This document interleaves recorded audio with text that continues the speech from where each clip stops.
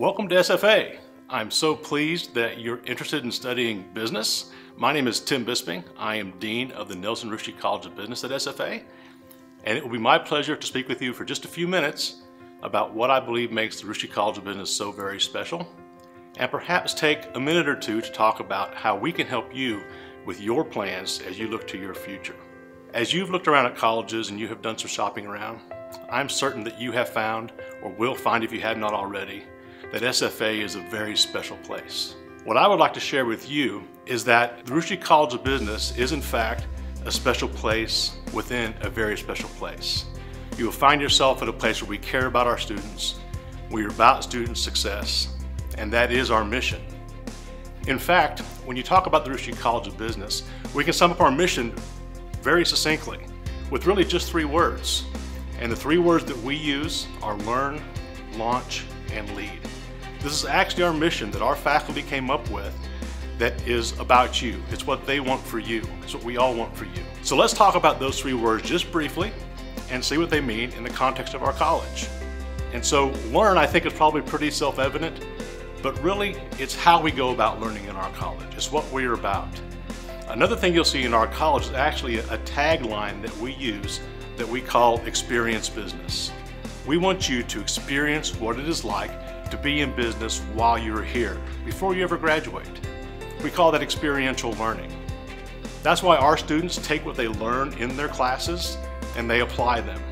That's why we have students managing a portfolio of over $600,000 in stocks. It's why we have our accounting students working on tax returns.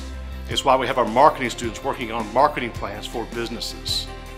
All these things are experiential learning, where our students take what they learn in the classroom and learn to use them before they ever leave here.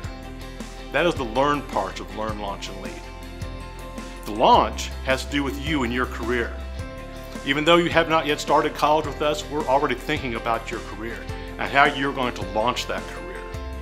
We do this through things like our Career Success Passport program, where students engage in professional development activities while they compete for scholarships doing it. You might learn how to do an interview well, how to get on LinkedIn and develop a network, or how to do an elevator pitch or sit down to a nice business dinner meal. Those things help you develop as a professional so that we can help you launch your career. And finally, there's lead. We want you to become a leader. Not only do we want you to learn well, we want you to launch a career and eventually become a leader in your field.